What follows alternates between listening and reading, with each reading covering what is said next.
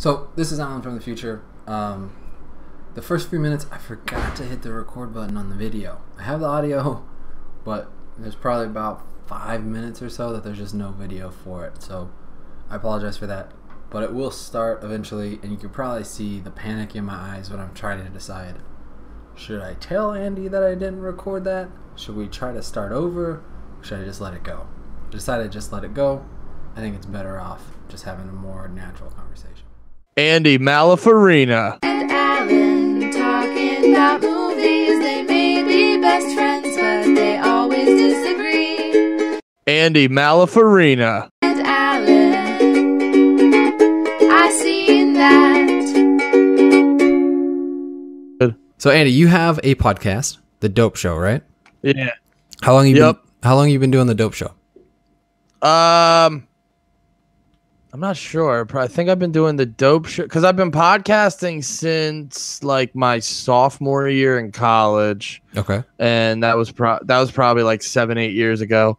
But I think because I was doing a podcast for a while where I was just like figuring out what I was gonna do, and I was doing a podcast for a while called Hear Andy Talk, and then I transitioned into just talking about hip hop, and that got exhausting real quick. But that's where The Dope Show came from. Gotcha. No, I love hip hop to death, but if you keep up to it, like all the inner workings of it really intently on a day-to-day basis, it is exhausting. Oh yeah. I mean, that's with anything. Yeah. Oh yeah, exactly. You get too deep into it, you start hating it. Yeah. And that's what I was noticing with that. But the actual question you asked me, I think this iteration of The Dope Show, I think I've been doing it for like 2-3 years, maybe. I honestly don't pay attention. You also do so is The Dope Show all on Twitch and then you cut it up for YouTube? Is that generally how you do it? Here, wait, can you ask that again? It cut out. Yeah. The Dope Show, you record on Twitch live and then you cut it up for YouTube and then your podcast feeds, right? Yeah, well I was doing it I was just doing it at home, recording it at home and then posting it on iTunes. And I always knew about Twitch. But I thought it was just for video games. And I'm also like, I'm not good at video games, at all. That's what I make sure I tell everyone on my Twitch stream. I'm not good at video games whatsoever, but I will try my darndest to entertain you in any way possible. But yeah, I normally just did the podcast on its own on iTunes. And then I discovered Twitch is way more multifaceted than I ever thought it was. Yeah. And yeah, I've been, like I try to. Sometimes I can I curse on this? Oh yeah, go ahead. Oh, okay. Sometimes I fuck up and I I'm not good. I don't have like insomnia. I just some nights I can't sleep for the life of me, and I have work, so it's just hard to get up at like 7 a.m. to play video games when you haven't gotten to sleep till like 4 a.m. But normally I'm twitching every Monday through Friday in the morning. Often I'll try to get on during the weekends, but yeah, basically I just throw my podcast in there on the days, and I have a schedule I try to keep to. But yeah, I podcast. I incorporated my podcast into my Twitch stream, and then the rest of the time I'm playing video games and watching SummerSlam and other WWE pay-per-views. Yeah. How can people find you on Twitch? Oh, if you just go to twitch.tv/AndyGotJokes, and pretty much Andy Got Jokes on all social at this point, because I had a bunch of different like social media tags, but then now that I'm getting more serious about all this stuff and trying to get more people on the bandwagon and shit, it's a very small wagon. There's plenty of room. But or I should say it's not it's a large wagon. There's just not enough people on it. So trust me, you're gonna get a good seat. Get on that fucking wagon. You can stretch out. But yeah, no, I'm pretty much. Yeah, there's room to lay down. I mean, it's not the most comfortable wagon, but if you're a hobo, you could probably find time to sleep on it. I don't know. Anyway, I'm pretty much Andy Got Jokes on all social, or you could just search The Dope Show podcast, and that'll take you to all the other social. And yeah, I update things constantly. So if you want to get obsessed with me, I make it very accessible to do so. Nice.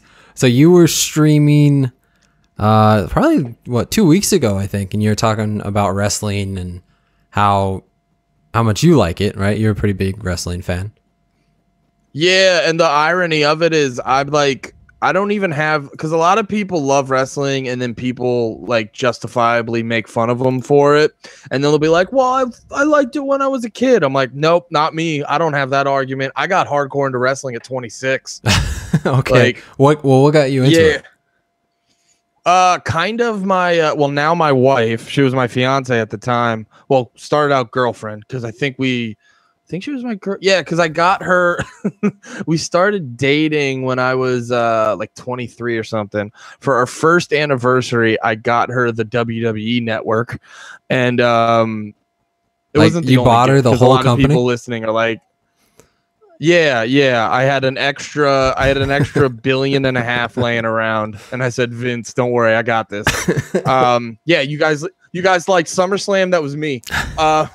No, I got her the just the network to watch, and a lot of people are like, that's $10 a month. That's not a good anniversary gift. I got her other things. I can't remember what I got her, but yeah, it kind of started there because she was a big wrestling fan in high school, and we started. I think we checked out a pay-per-view or something.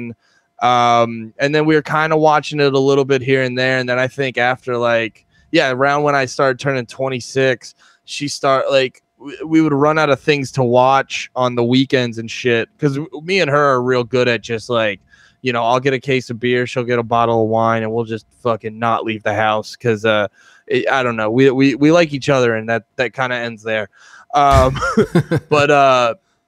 But yeah, no, like around when I was like, because I'm 28 now, I turned 28 in March, so I'm like halfway to 29. But yeah, around 26 or so, we just started watching pay-per-views more often. Like we would Google like the best matches and then watch those pay-per-views, and like the matches would be dope, and then we would just end up finishing the whole pay-per-view.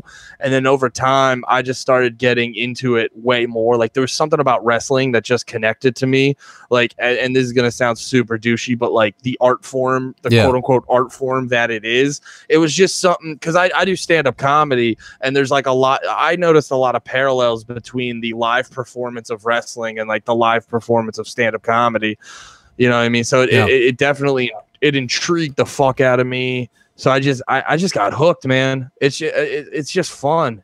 Like the thing, it's actually similar to comedy for me, because like when I do comedy, there's a lot of shit. There's a lot of shit you got to deal with, but it's one of those things, man, when it's good, it is fucking good. And that's the thing with wrestling. There's not as much shit, from a viewing standpoint. It's a lot better than it is bad, but like when it's good, it's like on the last pay-per-view, they had this one character who's like been a good guy, or as they refer to it in wrestling, a babyface. There's one character, Becky Lynch, and she sort of turned to a bad guy, or turned heel, if you're not familiar with the terminology. Yeah. She turned heel, and I know it's not fucking real. But like when she turned heel as a 28-year-old man, I fucking jumped out of my seat, and I went, holy shit. It's like, dude, there's something about it that gets you. Yeah, I was. But it's like the same thing that I was in your stream when that happened. I think you got super you excited about it.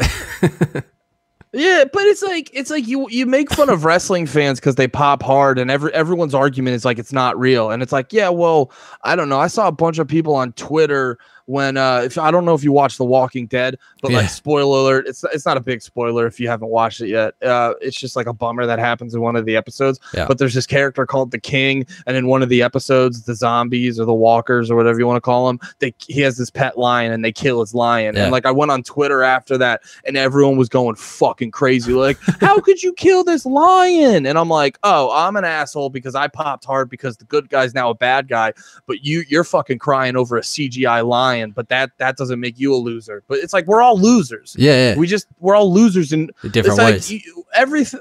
All of us like dumb shit. Yeah. It's just the people that don't acknowledge. It's my problem with like comic book fans. You know what I mean? Like I love comic books. Don't get me wrong, but there's a lot of comic book shit out there. It's kind of dumb. You know what I mean? Oh yeah. It's the same. It's the same way as I'm an adult man and I'm watching these dudes with like in their fucking underwear pretend fight each other. It's like you're also an adult man and you're watching cartoons where guys in spandex fucking save the world from meteors and horror. It's like it's all dumb. Yeah, no, for sure. I acknowledge wrestling's dumb. You fucking comic book fans and all you other nerds don't, and you need to step up. Own your shit. Yeah, no, for sure. I get like, so I'm not a huge wrestling fan anymore. I kind of have a weird relationship with it. Growing up, when I was a kid, I liked it because my cousin was really into it, so I'd like watch it with him, and every once in a while. Yo, wait, side question: did you think it was real when I was a kid? Okay, because No, I don't think I ever really. I mean, when I was like real little and I didn't know, you know, I mean, if I thought cartoons and stuff were real too, it was probably. But once I had reasoning, I was pretty confident it was never real. I remember being a little kid, and like I thought it was real. Like I remember like whenever the Undertaker came out, like I watched it a tiny bit when I was a little kid, but I never got super. But I do I watched it enough to remember that when the Undertaker came out, I legitimately got scared. I was like, I hope he doesn't come around here. And I remember this one kid who was in my I forget what grade it was, probably older than I should have been to realize this shit, but. I remember this one kid in my class was talking about how his like dad writes for WWE, and I was like, what would he have to write? Oh yeah, there's nothing to write, and that completely like shattered my world. I was like, it's not real. But hopefully I was really young when that happened. I can't remember though. Yeah, I was probably like 8 or 9 when I watched wrestling. And that was around when like The Rock and Stone Cold and Mankind and all those guys were in it. And that was right around the time. So the reason why Vince came out and said that wrestling is fake, I don't know if you ever heard this story or not, but he came out and in front of Congress, I believe, was like, no, this is all sports entertainment. This is fake, was because they wanted to tax them for being a fighting sport. Yeah. And he was like, nope, we're killing kayfabe here. Yeah, I heard about that on there's a great wrestling podcast with called Something to Wrestle With. It's with Bruce Pritchard. I forget what he would consider his job title, but he was essentially for years up until like the mid 2000s, or not mid 2000s, but because we're still in the early 2000s, but like the 2005. I don't know when he when he stopped working when he got fired the first time, but yeah, he was like Vince's right hand man, and he was talking about that for they would the local athletic commissions would do taxes upon taxes because they're like, well, if this is a competitive event, you know, that means we're allowed to fucking tax you for this horse shit. And Vince was like, fuck out of here. I'm not giving you more money than you think you deserve. Well, not only taxing them, but also testing them. It would have had to go through the commission similar to the UFC or to boxing or to all these competitive sports. And none of those guys would pass. Maybe CM Punk for about 5 minutes, but everyone else would get popped. You know, everyone else would get in trouble. Yeah, dude. But yeah, so I was never a huge fan. I was into it when I was a kid, and I kind of fell out. But as I got older, I really enjoy the behind the scenes stuff. Like that to me is fascinating. Watching wrestling is difficult for me. It's like really boring to watch, but I love hearing the behind the scenes stories and how they work everything out.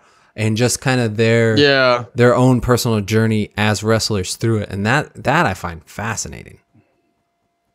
No, I feel you on that, and that's actually what I don't know if this is just going to turn into a promo for something to wrestle with, but that's another great part is like, you know, Bruce Pritchard just gives you all the behind the scenes shit, and like, you know, all the little stuff, all the little stuff that's like, you know, like what the fuck, like there'll be stuff on there where.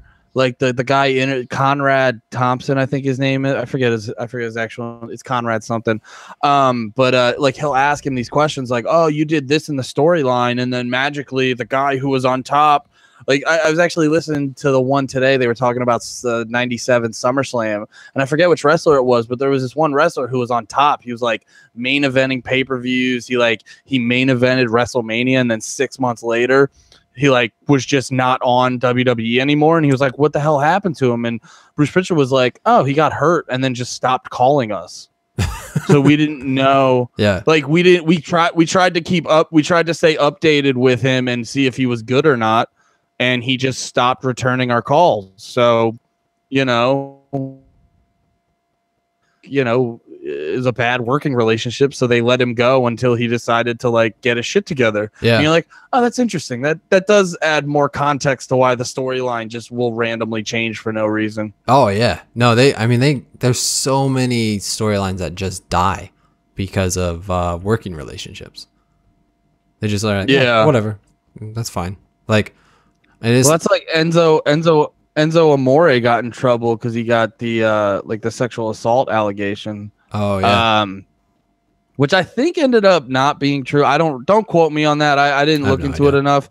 Yeah, I have no clue. But no, yeah, he just wasn't on WWE anymore. You know what I mean? He's just not there.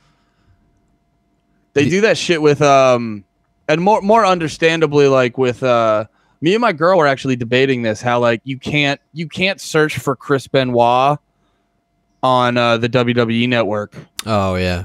They still have his matches, but you can't in the WWE search bar, you can't actually search for Chris Benoit.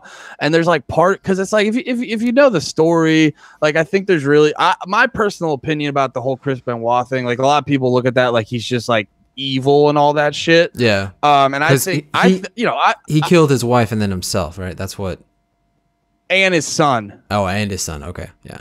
Yeah. But like I remember my girl was listening to Chris Jericho has his own podcast, and he actually interviewed Chris Benoit's sister on it, and she was saying some shit about how like apparently even I don't know how she found out about this. There's going to be a lot of holes in my story, full disclosure. But no, I remember them saying something like he what the fuck? Oh yeah, he fed his son like a sleeping pill or like a pain pill before he killed him, so like his son wouldn't feel pain. Yeah. And you're just like, that's not what he killed his son, so he's his brain was fucked up. He was crazy, no doubt. But if he's evil, now I know I'm walking a tightrope with the definition of evil. Yeah. But you're like, if he's evil, if he just did it to be evil, why is he giving his son like a pain pill or some shit? Like, you know what I mean? Yeah. So it's like I think with the Chris Benoit thing, it's why I don't feel as guilty watching his matches. Is because it's clearly like some CTE shit. You know what I mean? It's like that you get hit in the head too many times the wrong way. Your brain, because I think he was like, he wasn't crazy old, but he had like the brain of an 80-year-old man and all the kind of shit where you're just like, oh yeah, that's not the dude he was before he got hit in the head all those times. Yeah. Yeah, no, that story's messed up, man. Yeah. Yeah, it's fucked up to think about. But yeah, so if I can just make everything a bummer by reminding you of Chris Benoit. Sorry about that. No, it's all good.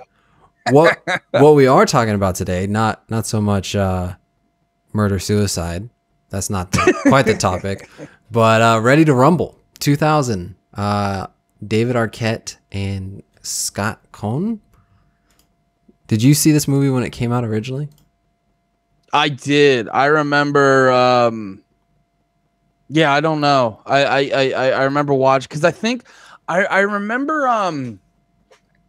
I remember liking it when I was a kid because I would. Well, if it was 2000, that means I would have been 10. Yeah. So like, and it brought me back rewatching it again because all the humor in it is just, it's perfect for like a fucking 10-year-old, and it reminded me why I liked it so much. But I give them credit because it's not like the movie's dumb, no doubt, but it's like it's not, but it's like dumb on purpose. Like it's like a calculated kind of dumb, the way that like Dumb and Dumber would be, where it's like, well, obviously they made that movie dumb on purpose, but it's still like, I don't know. It's not. I think Ready to Rumble's not. What? I think, I don't know if I would compare it to Dumb and Dumber. I think everyone didn't care. And so it feels intentionally dumb because they're just screwing around the whole time. Like David Arquette was just a mess. I mean, I'm pretty sure he was on drugs at this time, right? Didn't he have to sober up? I don't remember super clear. No, I don't know. Oh yeah, he did go into rehab or something like that. I don't remember. I don't remember well enough. But yeah, I think the intentional dumb parts was more people were just like, who's gonna watch this movie? Who cares? Let's just do whatever we want to do instead of the writing being intentionally dumb. With Dumb and Dumber, it was set out to be that way. Yeah. Like when I compare it to Dumb and Dumber, I'm not trying to say quality wise. I'm not trying to say like, oh, it's on a level of Dumb and Dumber. Just to anyone listening, to make that clear, I'm not trying to be like, there's Dumb and Dumber, then Ready to Rumble, then Stripes, and that's how comedy movies are ranked for me. No, I'm just saying, like, and also too, there was a lot of subtle jokes that I kind of really appreciated in this, like the scene where they're sitting on the back of their septic truck, their poop truck. Yeah. And they're just sitting there eating, talking, and then there's just poop dripping out of the pipe in between them for nothing other than to establish, like, these guys are just gross. Like, they just don't give a shit. Yeah, they don't care. And, like, there's, like, little moments like that seem like, oh, it seemed like somebody was trying to be a little nuanced. But I was really annoyed by David Arquette in this movie. He drove me crazy. Well, David Arquette's definitely like you definitely love him or hate him. Yeah, he's an acquired taste. He felt like he was trying to be Tom Green. Yeah, maybe I didn't think about that. Yeah, I could see that definitely. Like he was just trying to be, but I think also too, like knowing wrestling fans, he definitely did a good job at sort of encompassing or becoming like an over the top, way too serious about it wrestling fan. Yeah, because that was the element of the movie I actually kind of liked, with the sort of understanding wrestling more and everything now. Yeah, I just thought it's like, I don't know if it was intentional or not, but going along with the fact that it was just over the top and stupid, but still like felt intentional. Yeah, you know what I'm saying? Like it wasn't one of those movies like you're gonna watch it ironically. I mean, some people probably watch Ready to Rumble ironically, but it's like the jokes, that the funny shit that they were going for, the jokes that they were going for, although incredibly stupid, they felt very intentional. Oh yeah, and that's kind of like a thing. That's kind of like a thing with that I feel like correlates to wrestling, where you're like I was saying before, you're like, this is all dumb, but it's also taken seriously. It's like that. It's that juxtaposition of those two things. And I thought whether it was intentional or not, Ready to Rumble, I felt like encompassed that very well. Yeah. Well, do you want to break down the plot of the movie? Sure. Well, it's David Arquette and his buddy. I can't remember who the guy was that played his friend, because he just looked like generic, like late 90s, early 2000s, like comedy guy. Yeah, it's Scott Caan. Scott C-A-A-N. Okay. Yeah, dude, it's just that guy that after like 2006, there were all those dudes who were like big, like Freddie Prinze Jr. and shit. Yeah. And then once like the late 2000, like once it started getting closer to 2010, these guys just like disappeared. They just don't do shit anymore. He was Scott Caan was in Ocean's 11, 12, and 13. He was one of the brothers. He was. Oh yeah, he was. I remember him now. But yeah, the plot, I guess, the plot was basically like David Arquette, Scott Caan, they work with that septic company. They're huge wrestling fans. Their favorite wrestler is this dude, the King, and WCW is doing like a house show that night. Oh, and that reminds me of another line. So so they go to the house show. They're like loving it, having a great time.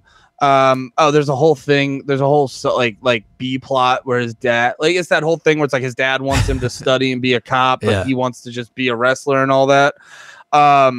So they go to the WCW live show. King goes up. The big thing is the King's never lost, and I forget the actor's name, but he's basically playing like the Eric Bischoff of the production. Pantalone. Yeah. Is it Jimmy? I know it's Pantalone, but that dude has the perfect That dude has like the perfect 90s, early 2000s like bad guy vibe and look to him. Yeah. Yeah. Did you ever see Memento? Yeah, so, he was in that. I saw that a while ago. I forget it. Huh. I didn't even do that on purpose. That's how funny I am. But oh yeah, so they go to the show. The dude wants the king out, so they like sabotage his shit. And that was like I want to let me just pause. Like, remind me to get back to this because I will go on a tangent and forget about the plot. But like that was the other little stuff that made me like realize, like this shit was like intentional, and they knew about wrestling and all this other stuff. Was like the little shit when you were watching the match. So it's like the king and DDP are wrestling. And they're doing little stuff where they're like, because there's a thing for wrestlers sometimes wrestlers will like really, really plan out the match. They'll plan out every spot that they want to go. But sometimes they'll have a few spots and they'll figure it out in the ring. Yeah. So like they were doing little things where while they were wrestling, the one guy would be like, okay, clothesline me, and then hit him with a clothesline, and they'd be like, all right, suplex me. You know, it's like little things where it's like you tell the other wrestler what to do. So they were doing that, and then it gets to the one part where they're screwing over the king, and they get like all these bad guys out. It's like fucking Sid, Psycho Sid, DDP, fucking Bam Bam Bigelow, and they all four of them get on the turnbuckle and fucking jump on him at the same time. And this is my favorite line of the movie.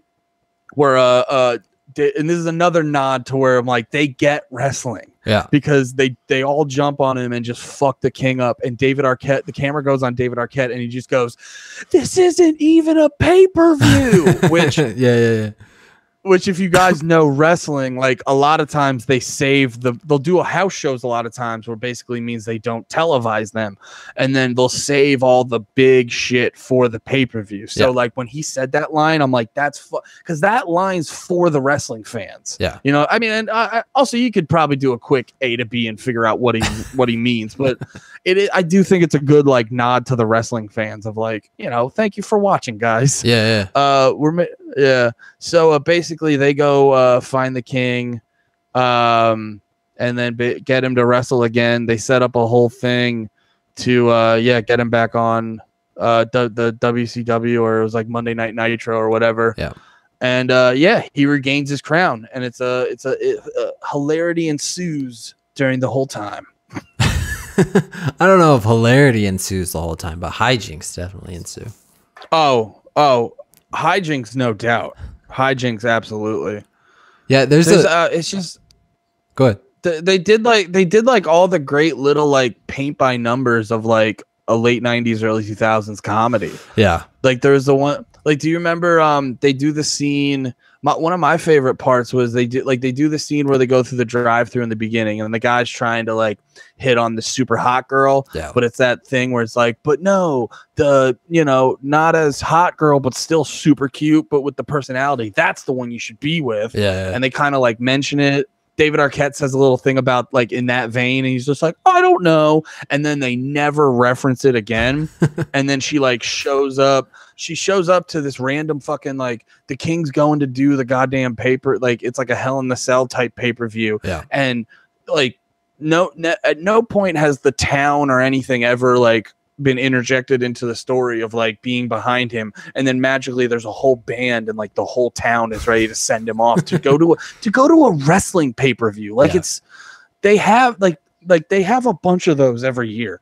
But also this one's for $1 million, which why $1 million? Why is that added in there? Maybe this is why WCW fell apart. Yeah, exactly. He's just fucking giving $1 million to a dude, fucking with, you know, for no conceivable reason. It didn't. The belt seemed like it would have been prize enough. Yeah, that was the funniest part where I was just like, why it didn't add to the plot. It was never brought up like, oh, I need this money. It was just like an extra thing to be like, and $1 million. That's a lot of money.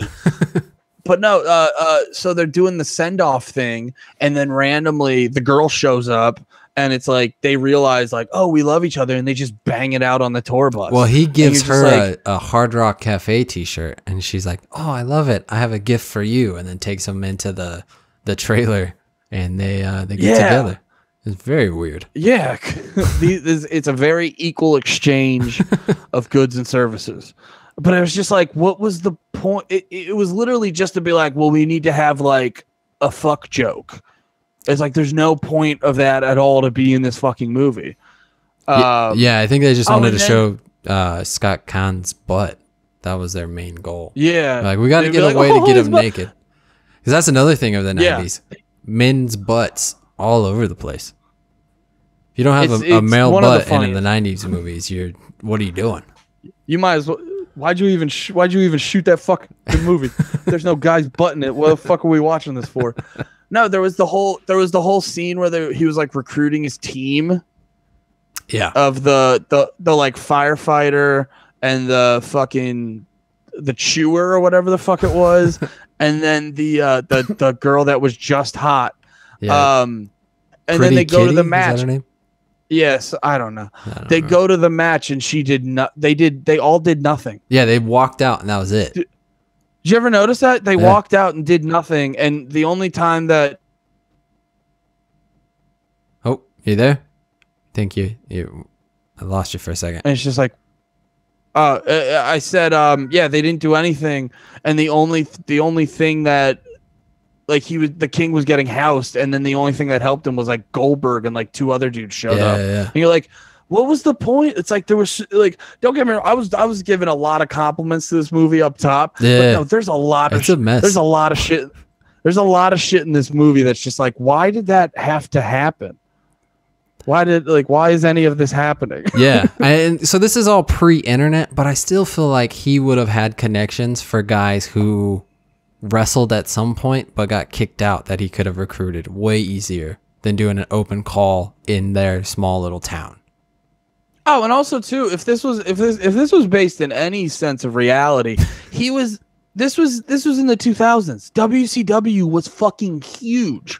So you're telling me this guy whose character has never lost, he's one of WCW's top guys, which, by the way, I have no idea why WCW would want to get rid of one of their top guys that everyone loved, but let's just say they did. Yep. So they get rid of their top guys. You're telling me there is no other like indie there's no other indie wrestling tour or wrestling promotion that he could get on? It's like, absolutely fucking not. It's like the fact that it's like, well, if you're not on WCW, it's like you're just gonna be a drunk who just wears drag in his trailer. And it's like, yeah, and that was not referenced at all. The drag. No, they did. Because I think he was trying to. It was a loose reference. It was a very loose reference, but I think he was trying to disguise himself from like bill collectors or something. Yeah. But it really, at its essence, that's a guy in a dress. That's the other. Actually, bringing up the whole dress thing. That's the other thing that I just loved about this movie is it was just. You know, I know you were pointing out nuance and stuff earlier, and I was even pointing it out with like, you know, the little things of them calling the match in the ring and all that little stuff. But this movie, it just brought me back to a time when like comedies did not have to have an ounce of subtlety to them, and this movie had no subtlety to it whatsoever. Like one of the jokes, and I'll be honest, it got me just because I remembered it. Yeah. But dude, or two of the jokes that were like my favorite at the time, like DDT or DDP. Sorry, DDP gets like fucked up, and the dude who I kept forgetting his name like goes up to him, and he like goes, "A diamond upside down is a pussy," and it's like that's the joke. Yeah. And then what the fuck was and then when David Arquette hooks up with Rose McGowan, yeah, she like pulls her tits out, and he just yells, he goes foreign objects, and he punches Rose McGowan in the face. Yeah. Which, by the way, I don't know if you know this. I don't know if you noticed. I mean, Rose McGowan gets her shit rocked like 3 times in this movie. Like actually in real life she gets hurt, or just in the movie? No. I mean, like in the movie, there's like 2 points where it's like the joke is she got like fucking rocked in the face. Yeah. She gets beat up a lot. She gets hit with a ladder. She wrestles David Arquette. David Arquette punches her in the face. Like it's just this movie's so fucking ridiculous. It's just insane. Oh, dude, and it had the great it just had that beautiful, innocent yet creepy, like pre-Me Too comedy where the joke is just like, oh, we're just peeking in on the women changing. Yeah. Like that's the joke. And you're just like, Jesus Christ. Like it was weird in retrospect. It didn't seem strange at the time. It seemed pretty normal. Like, no, well, because there's almost like this Bugs Bunny, like ain't I a stinker thing to it, where it's like they would do it in a way that didn't feel malicious, but it is a thing of like I don't know how to phrase it exactly, but a lot it's like it becomes really apparent that like, and I'm not on some fucking like we need to get more women in the. I don't care. I just want the people who are the best at writing shit. But it is also a thing of like you get this like the writing staff just reeks of, or whoever was making the decisions to be like this is what's in the fucking movie. It just reeks of this over the top alpha dog energy.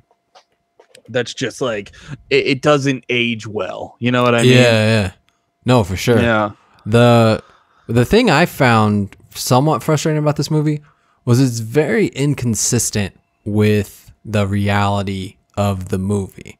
Like you look at the wrestling moves and they'll do wrestling moves that are, you know, set up and fake, right? Like just general wrestling. Yeah. But then all of a sudden those wrestling moves become effective in a real fight. Like when they're actually trying to hurt each other, they're still doing wrestling moves as a way to hurt each other. And it's like, wait, you can't suplex somebody unless they help you out. That's not possible. You can't get someone to stand straight above your head and suplex them unless they're trying to help you. And stuff like that. Yeah. And then it's just, I don't know, man. It's interesting. They're just kind of all over the place. Tonally. Well, they kept going with the I know they kept going with the joke in the beginning where like they'll be like wrestling's fake and David Arquette keeps going wrestling's not fake. So I think they were kind of trying to use that sort of theme and like blur the line, because it was a thing where it's like they were even acknowledging that wrestling was fake, but then also they kept doing shit in the match to you know, actually like hurt each other. Yeah. So it was like I think they kept doing this thing where they were like blurring the lines between like what you would do in a real fight and like what would you do in a wrestling fight. And also we may just be completely overanalyzing it. Oh, you know? for sure. Yeah. Just at it. But that's the funnest thing to fucking do sometimes, is just overanalyze something that never had any never had too much thought go into it in the first place. Yeah. Yeah, they were just like, let's just do it. It'll be fun, it'll be funny. Mm-hmm. Let's just go. Yeah. I think it actually would have been the movie would have been a lot better had David Arquette played it more straight. Give him the same lines, give him the same mentality, but not be so over the top. And I think his jokes would have landed much harder than they ended up doing. Where he's like so convinced that wrestling's real and it's so important to him. If he played that more earnest instead of like crazy, some person who's somewhat mentally challenged, it would have been funner, because right now you're just laughing at him for being dumb, and it's like, this doesn't feel good to do. Yeah, it's like you're laughing at the guy who's like a little. It's like, am I laughing because this is funny, or am I like laughing because he's a little bit slow? And you're like, I don't. It doesn't. Like you said, it doesn't feel as good to be like, oh, I'm laughing at him because he's a dummy. Yeah. But this movie, I don't know. That would be an interesting direction to take it, where he isn't like, because even you say like playing it more earnest. He has the whole. They kind of do the bit that they did in fucking Mallrats, where Mallrats they do the chocolate covered pretzel. Yeah. And then in this one, he like puts his finger up his butt to make the slut. And that's kind of the thing. Like in Mallrats, it's almost a little bit funnier where he's like playing it real low key. Yeah. But like, and then in fucking this movie, you just see David Arquette like, this slushy smells like poop. Yeah. And you're just like, oh God. Yeah. Yeah. No, it'd definitely be a different movie. But I also think at the same time, that's like the whole vibe of this movie, because it was it was like so cartoony and stuff. Like when he shows up to his house in the beginning, and you got his mom, dad, and a sister. They're all cops, and the second he walks in, they all just point their guns at him. Yeah, you know what I mean. I think this movie was intentionally supposed to be over the top and like over the top and very animated and shit. Yeah. I feel like there's a much better movie in the script than what they put on screen. And it's like... Yeah, probably. I would be really curious to see the original writer's intention. Because there seems like there's genuine care for wrestling somewhere in this movie, but there doesn't seem to be genuine care for making the movie. Yeah, and this movie seems... It seems like it started in a place that would be a little more serious and a little more genuine and stuff. But then it's like, I feel like it also got, I feel like this is just my guess. I have no fucking clue, but it almost, like you were saying, how there are all the little nods and stuff to wrestling throughout the movie. But then, you know, you see all the unnecessary shit where it's like, oh, here's this guy's butt and here's hot chicks for the sake of hot chicks. And, you know, let's just fucking spray them with shit. You know what I mean? Like all that little stuff where it was like, it was them trying to, and I think it was kind of like a sign of the times too, where I think I'm using that expression right. But it's like, you know, you can get away with, you could do some like Kevin Smith shit now. And like, you saw his movie Tusk. I didn't see that one. No.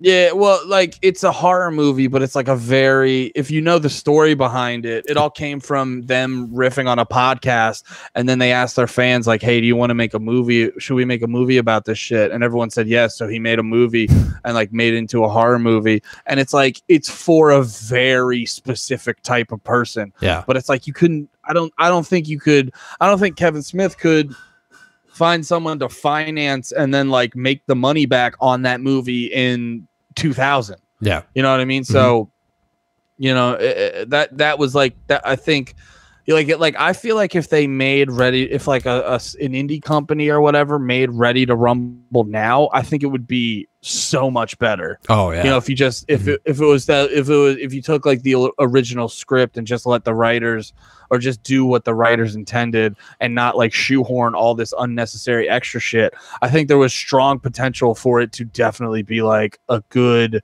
like not funny because it's stupid, funny because it's funny. Yeah, and lower the stakes too. Like make it something like what is it, Ring of Honor, the more indie wrestling. Yeah, and then, yeah. Or anything. Yeah, and don't make it $1 million prize.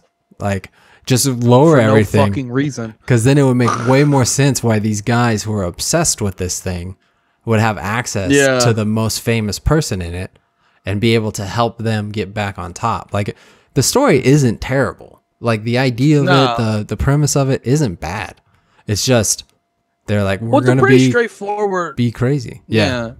It's a pretty straightforward plot. It's guys on top. Now he's not on top. Let's get him back on top. Yeah. You know what I mean? It's a pretty straightforward story. And then throughout the telling of that story, you know, there's a bunch of little like, you know, you could have done that movie in such a different way where you have these guys who are like, you know, certifiable, you know, for lack of a better term, they're losers. Yeah. And now they're figuring out their way to become great. You know, there's a potential, like you could give it the fucking, I don't know, give it some like indie movie treatment, make it like a fucking Juno or some shit like that. Or even like was Superbad like an indie movie when it came out? I can't remember. Superbad was Judd Apatow, right? So it's not quite in indie, it's just not mainstream. And that was after. Oh yeah, that was a lot after 40. So Judd Apatow was already, but the whole thing was, it was whatever.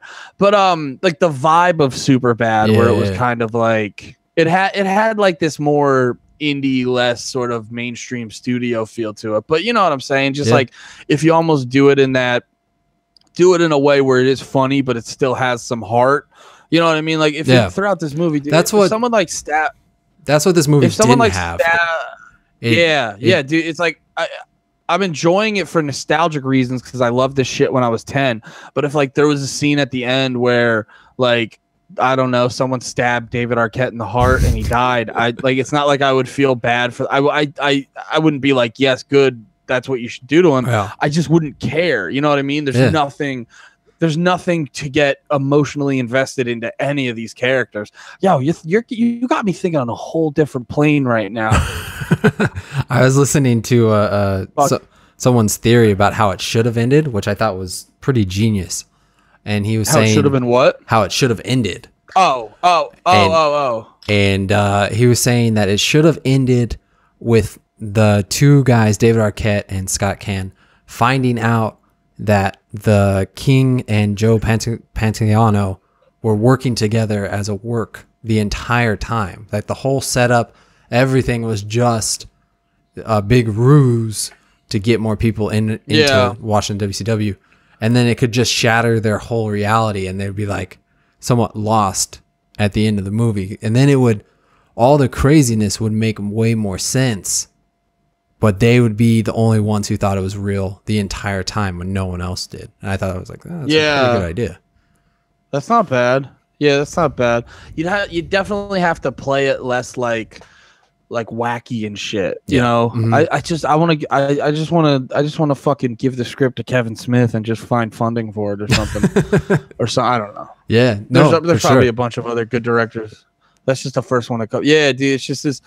Yeah, you got me thinking now. Like this movie could have been so good. Yeah, so good if it was tweaked in certain ways. Mm-hmm. You know, not have that like highfalutin fucking over the top Mountain Dew energy that fucking all the late 90s, early 2000s movies had. Give it a more laid back, like, make it a little more quirky or whatever. Yeah. Make it more, give more shit in there to the wrestling fans. It would have been such a good fucking movie. Yeah. They had access to so many guys too, and they hardly used them at all, which was shocking. There's also John Cena's in this. He's like in the background of the workout scene when Goldberg is bench pressing. You can see him walk by. Are you serious? You can see him walk by with his blonde flat top when he was. No fucking way. Yeah. Dude, when Cena first debuted, he looked so goddamn funny. Yeah. What was his name? Do you remember? No, I think he was always John Cena. In WWE, he was. Okay. What? I thought he was like a robotic name. I don't remember. It doesn't matter.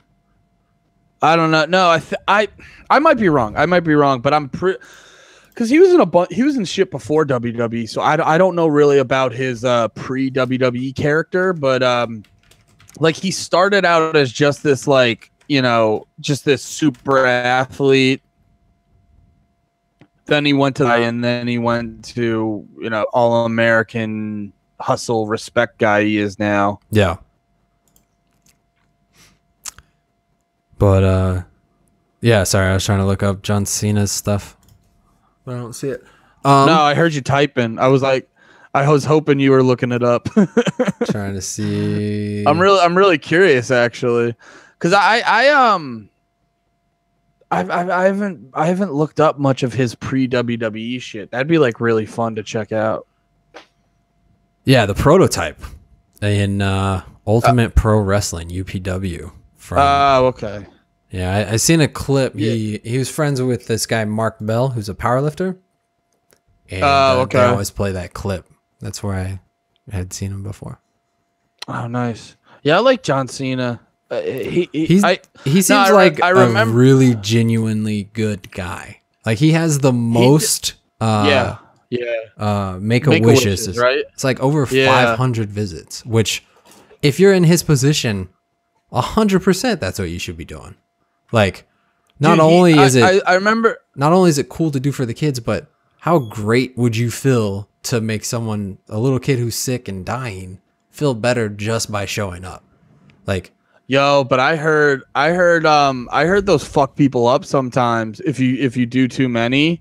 Yeah. Because it's like, and also too if you get too close with the kids, because sometimes they sadly but true they don't make it, and sometimes it just fucks people up. Yeah, I needed. You were making it too happy. I needed to go to the sad angle again, like I did with Benoit earlier. Yeah. What the fuck? What am I doing? I'm just like, you're making it real happy over there. I'm gonna fucking bring in the dark reality of life anyway. But no, John Cena's the fucking man. He like with those Make-A-Wishes. I looked up the stats for the 1 year that he had like the most Make-A-Wishes in 1 year, and it like the numbers averaged out to literally like at least 2 a week, at least. Yeah, I believe it, because it was like it was over 100. It was over 100. So you just got to do what was it, 52 weeks in the year. You got to do 2 a week. That's 104 a year. And I think he did more than that. So dude's doing at minimum 2 Make-A-Wishes a week. So sometimes probably 3, 4, 5. That's fucking insane. Yeah. And also props to John Cena that over 100 to 200 kids every year, a dying kid, he gets the power of Make-A-Wish, and he wants to meet John Cena. Like, props to John Cena for being all these kids' fucking heroes. Yeah. That's awesome. Yeah, because they're not like choosing him because he does it. They're choosing him because he's one of their favorite people. Like, I'm sure there's like stipulations where it's like, you know, oh, you need your Make-A-Wish this time of year. Here's who we have available. But still, these kids are still picking John Cena every fucking time. Yeah. And it's, dude, it's crazy. Yeah. Yeah, no, he seems like a really good guy. Like, he seems like The Rock is Rock's persona in actual real life. Like, I don't think The Rock is as good of a guy as he seems like he's. Like, I don't think he's a bad guy. But he comes off as like a great person. But I think John Cena is legitimately he comes off as a guy who really plays it up for social media. I think I think The Rock's probably a cool dude. Yeah. But it's clear, like if you watch his social and literally just like I remember his daughter was born and the first thing he puts up is this like fucking like 3-paragraph Instagram post, which whoever posts like a long set, like I did it once on Instagram when a friend of mine died. Yeah. Where you do like a long paragraph, but like the people who do that shit regularly, like I don't know if you've ever posted on Instagram, but if you do more than like 5 sentences, it's fucking annoying because it gets small and you got to like go back up and all this little shit. Like it's, you know, it's like if you're a psychopath if you do that like on the reg. And like his daughter had just been born and he's doing this whole like I'm such a great guy where he's like I'm sitting here, this is a picture of me whispering in her ear telling her to be a strong woman because women are the best. I'm like you know, obviously it's good to be a strong woman, but I'm more critiquing The Rock of just being like taking advantage. Lost you for a second. You there? From a guy, I'm coming at this from a guy to a guy standpoint where it's like, you're doing this on purpose, bro. Yeah. I know what you're doing. Yeah, no. It feels very manipulative, that type of stuff, you know? Like it's hard to be genuine and be on social media too, because everything is calculated. Like it's one thing to feel that way and actually like whisper into your daughter's ear, like you're going to be a strong woman. You're going to be great. You're going to be smart. You're going to do this. But then when you're like, these are all the things that I said to her. It's like, okay, well, it really deflates the importance of that moment because now you're just using it to get internet points. Yeah, that's how I feel about, because I'll post stuff a lot about my girl, my wife, and I got married like 2 weeks ago. I'm still not in the fucking the routine of saying wife. That takes a while because I gotta stop. I would say chick and girl a lot. I gotta fucking remember she is my wife. I left my fucking ring in my car because I fucking take it off to go to work because I haven't got one of those silicone rings yet. So that's why I'm a terrible husband right now with no ring on. But wait, what the fuck was I talking about? I don't know. You're cheating on your wife at work, I think you said. What? You were talking about cheating on your wife at work? Yeah, no, on my lunch break. So I technically wasn't at work. Oh, okay. Gotcha. But in all honest, I can cheat with it on. I mean, I'm gonna cheat. So what the fuck? Anyway, No. You slipped that in there. Good. That was really funny. I almost got past me. Good thing I corrected that and identified that as a joke, or else it would have just been, I would have just steamrolled past that. Like, oh, okay. So Andy just cheats and he's super cash about it. Only 2 weeks in, like, you're already looking for something on the side. No, I'll post like lovey-dovey shit, but I just don't go over the top because I'm like, I don't need to, like, what it's like, what are you doing it for? I'm not trying to impress you people. You know what I mean? Yeah. And it's just like, I really only do it because sometimes because like she likes it, because she'll always be like, you haven't posted pictures of us together in a while. So I'll do it because I know she loves it. And it's like, I don't give a shit. I'd rather do some dumb goofy shit if it makes her happy. But it's like, I'm not gonna sit there and it's like, why? Because people don't people fucking have this disconnect where it's just like Facebook and Twitter and Instagram are just extensions of ourselves. It's like, no, they're fucking not. They're websites. They're websites. Yeah. So just because you did a thing doesn't mean you have to now like share it with the fucking world. And and I know people, if they fucking pay attention to my shit, they're like, oh, well, we see you fucking updating your Instagram story every fucking day. And it's like, no, I update it with goofy dumb shit that I find funny. You know what I mean? Or things like that. But it's, I don't treat it like there's a lot of people where it's like, oh, a nice thing's happening, I got to post this on Facebook. And it's like, no, I post if I think it's entertaining. And honestly, I use a lot of my social media in a more, I mean, I'm not good at it, but I have a more of a business mindset. So I'm always thinking like, how will this expand my brand? And not so much as, oh, I got to update the world on my life. Yeah. Which once again is great coming from a man who has a podcast where he talks about what he did every week. But I hope I don't sound like a piece of shit hypocrite, but whatever. Well, I think it's different, right? Like, I think podcasting is somewhat of a creative outlet. Like, it gives you a chance to, one, just get used to talking. You get better at it. Yeah. And, especially if you're pursuing comedy, talking is really important, and being able to express thoughts and, craft them and work them out. That's something that podcasting does. When you're posting stuff on Facebook and Instagram, it's more of look at me versus trying to be active and doing something. That's my opinion. I mean, I do podcasts too, so maybe I'm a little biased on that, but I don't know. The social media shit is definitely more like you just said. It's more for a, hey, look at me. Yeah. But like I do the podcast because I love to do it. You know what I mean? Like, I do this Twitch shit. Well, it's like, at first I started doing Twitch as a way to like expand my podcast, but now I'm at a point where I got people like you, and shouts out to like Plague and fucking, even though he's a psychopath, Jalapeno Tackle Box, and all these fucking.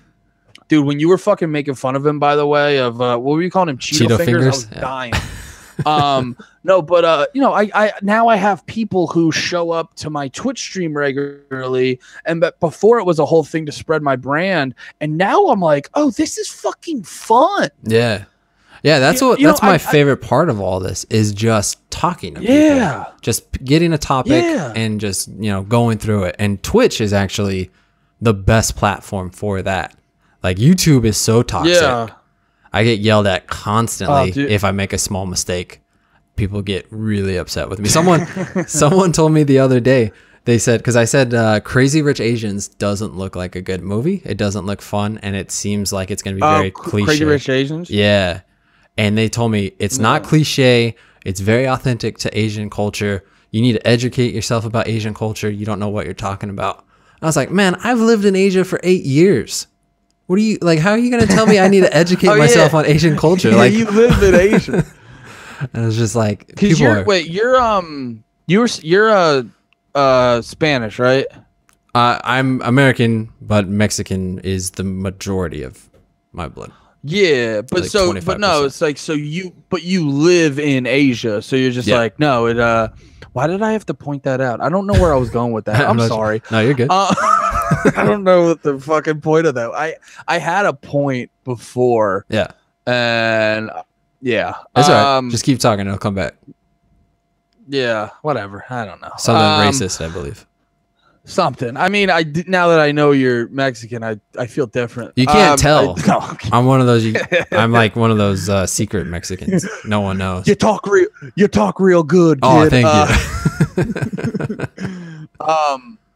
Nah, I love fucking I don't know where I was going with any of that, but no, it is a thing of just like, oh, you think I need to? Because no, I think that's what it was. Where people people could probably look at you and like you look, you look a little Spanish or you look a little white or whatever, but then they'll be like, oh, so you don't, and it's kind of the irony where it's like these people are trying to fight racism or whatever, and they're actually being like racist, where it's just like, or they're just being narrow-minded, and you're just like, yeah, no, I don't need to be Asian to know Asian culture. Yeah. You know how I know Asian culture? I live in fucking Asia. So it's like, you're dumb.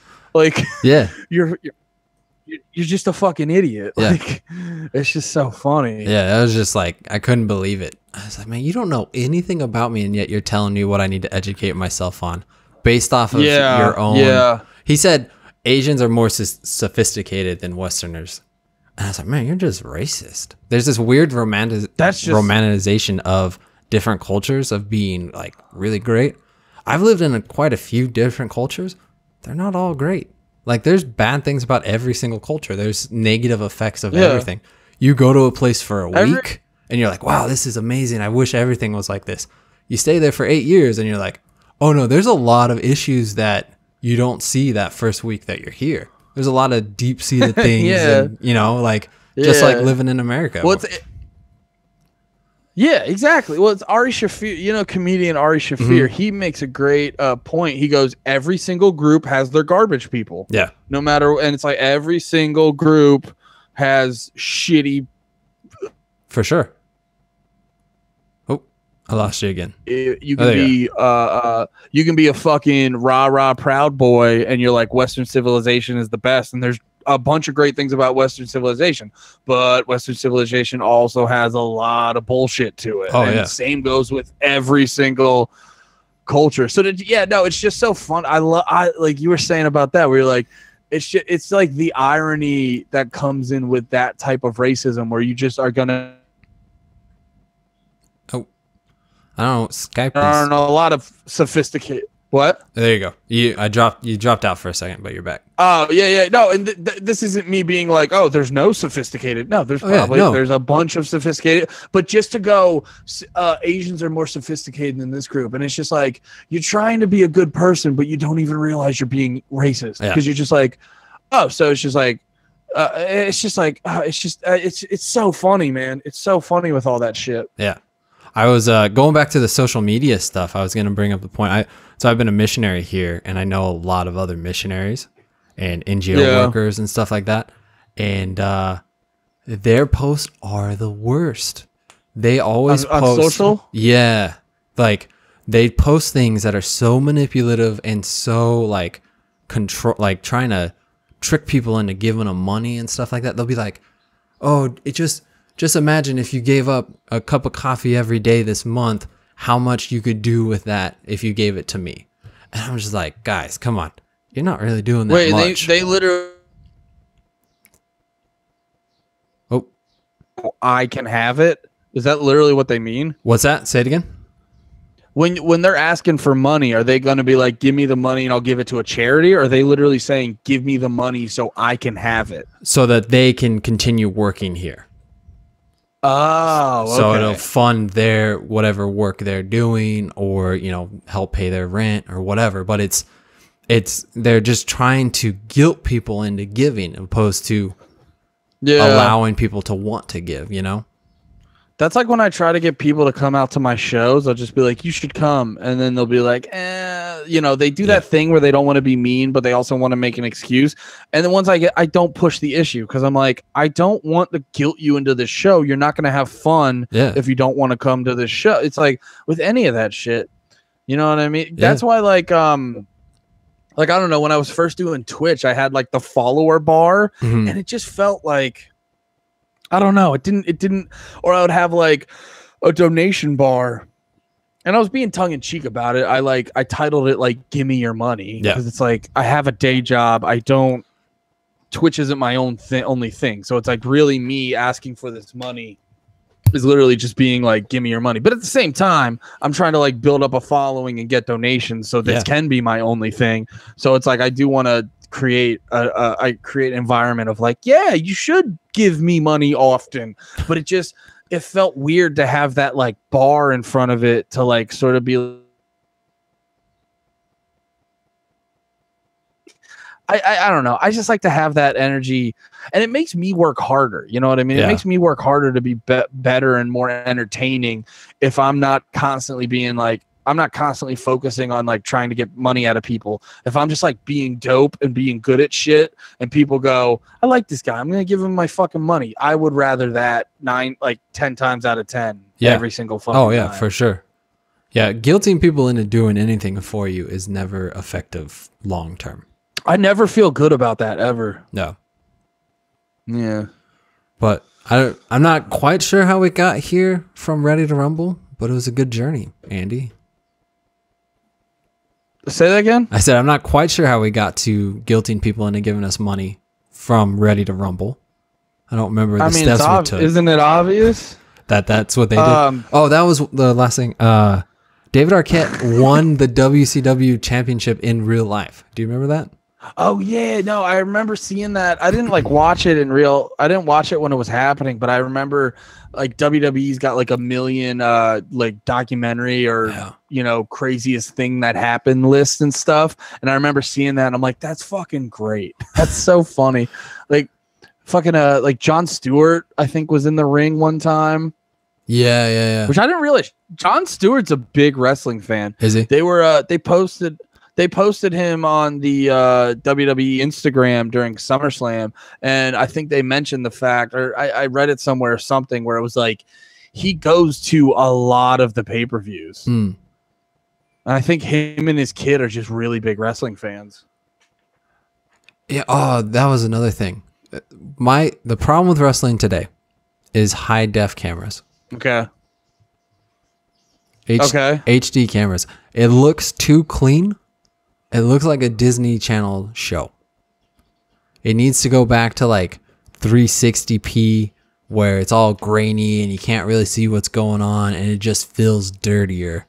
All this really clean, really bright wrestling, I think, is worse than it used to be. Okay. I kind of get what you're saying. There's a definite like different feel. Like I remember I was watching matches from like once I feel like you can play a drinking game every time I say late 90s, early 2000s. But no, I was watching some like fucking it was like I don't know, it was like The Rock versus Hulk Hogan. It's one of those like Rock Stone Cold, Rock Hulk Hogan, whatever it was. And there was something about the cameras, like there wasn't as much like depth of field. They lit the audience differently, and there was something like they pumped in more crowd audio and stuff. Because this is actually a thing I noticed that they do on wrestling now is the matches, because it's one of the problems with the fact that they have an older audience a lot of times. Yeah. But they're also trying to be more PG about it. So chants will start where they'll be like so and so's gonna kill you, or they'll start the holy shit, or they'll start the like you fucked up or asshole, or like they'll boo Roman Reigns because that's what every fucking man-child thinks is the most hilarious thing in the world. Yeah. I'm not like a complete, but by the way, anyone listening, I'm not a complete Roman Reigns mark, but the whole fucking like booing him shit's getting exhausting. Anyway, so it's like they got to control they'll turn the, like if it helps out their storyline, they'll turn the audience volume up. But if it's some shit where the crowd's like chanting like you fucked up or whatever, they turn it down. And it's this weird thing where it's like wrestling is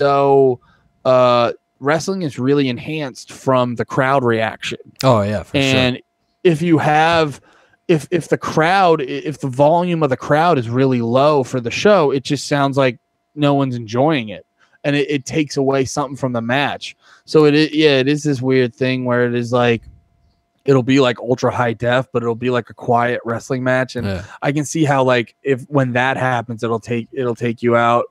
But there are some times where I would love it if they don't do it a shitload, but I would love it if they just kept it a little simple and just didn't constantly like they're trying to always get the new crazy angles. And I'm like, dude, that fucking steady cam on the side of the ring is good. Like you don't need to overdo it. Well, there's also something mentally impressive when it's one locked off shot. Right? We've kind of been conditioned to where when there's a lot of cuts, like you're watching a movie and there's a lot of cuts, it's like, oh, this is produced. This isn't, real. This is just kind of something that they planned. But you have a camera that's not like a security camera or anything like that, but like a decent camera, but locked off for a long shot, and you get to watch what's happening. It's more like being there and actually experiencing it, which feels a lot more authentic.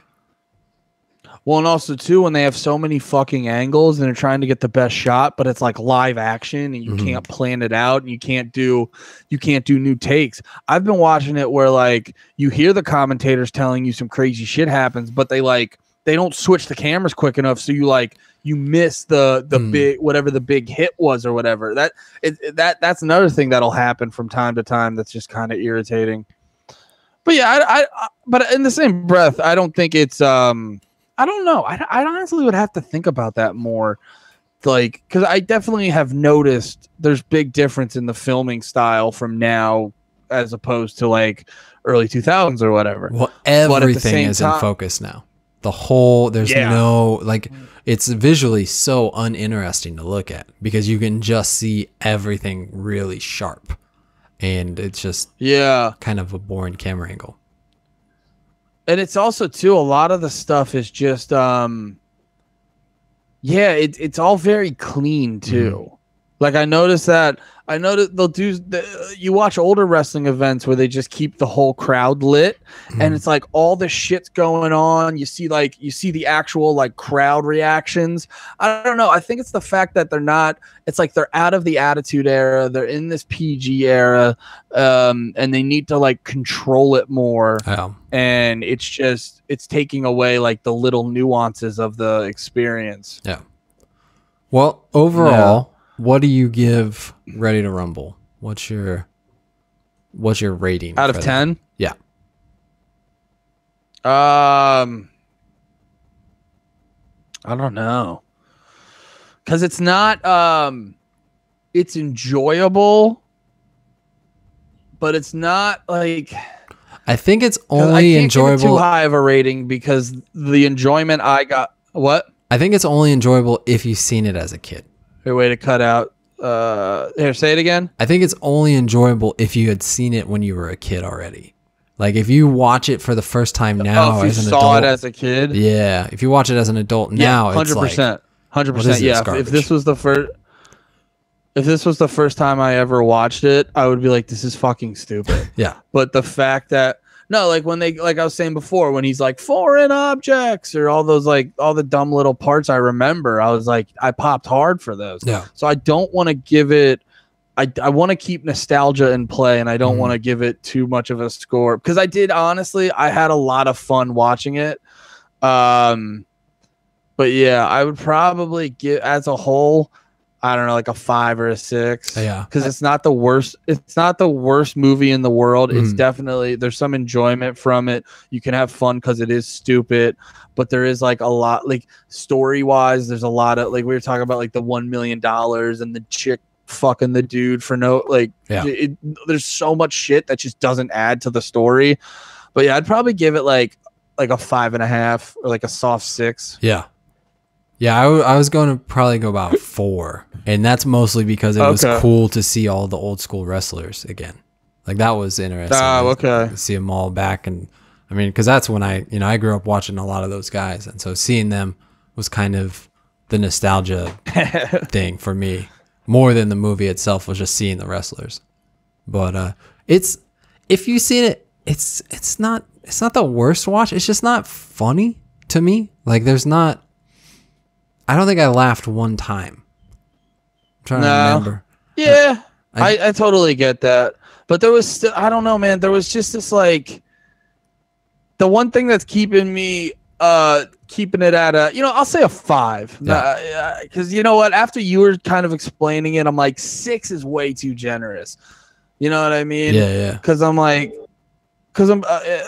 almost thinking about like if you were comparing it to like rating, women's looks, which I would never do in this Me Too time. I would. I'm just talking about I'm talking about a friend that did. It's like a solid Danny DeVito. Yeah, it's a good old Danny DeVito. But no, it's like it's one of the, if you were comparing it to like rating a chick or whatever, it'd be like, she's definitely not the hottest chick in the bar, but also, she's not a complete mess. It's like right in the middle. It's a good time, but it's not the best thing in the world. Yeah, it'd be like if what's his name? What's the king's name? Oliver Platt? If Oliver Platt was in a wig at the bar. That's what this movie is. But like a real, and he got like, he had a pretty convincing getup on. Yeah, well, I like for a trailer trash moo wearing. Yeah, like he pulled that off. Yeah, like the sort of thing where it's like if you were sober, you'd notice it right out of the gate. But like if you were pretty drunk, he'd be able to trick you semi easily. That's actually a perfect analogy to this movie. Yeah. Well, Andy, and I would also have a great time watching this if I was hammered. To keep going with the analogy, that generally helps. It seems like with movies that are so over the top. Substances, I think, are a big factor of why people love movies like this. That's my general rule for just going to like concerts in general. Cause my wife likes to go to concerts a lot, and she'll like, if she's going, she's not going by herself. You know what I mean? Yeah. So I'll come with her, but a lot of times it's bands I don't like, and she'll get like, oh, I feel bad. You don't know this band. I'll be like, sweetie, do they have a bar? Well, I'm going to be in about 4 or 5 drinks. I'm going to be their biggest fan. Don't you worry, sweetie. Well, Andy, how can people find you again? What's the best way to get a hold of you? If you just complimented me, it cut out. No, I didn't. Don't worry. It wasn't a compliment. How can people find you? I was going to say, I want to hear my compliment. Okay, your insult cut out too. How can people find you? Andy's got jokes on Twitch, Instagram. Yeah, and Andy got jokes on Twitch, Instagram, and Twitter.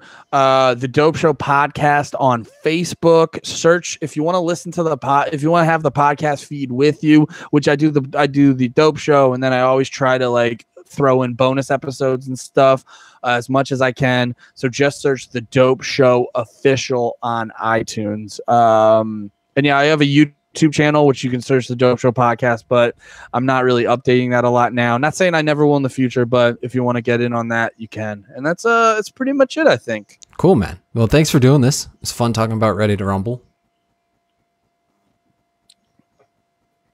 Oh. Did I get another compliment? It cut out. No, I'm sorry. I don't worry. I won't give you any compliments.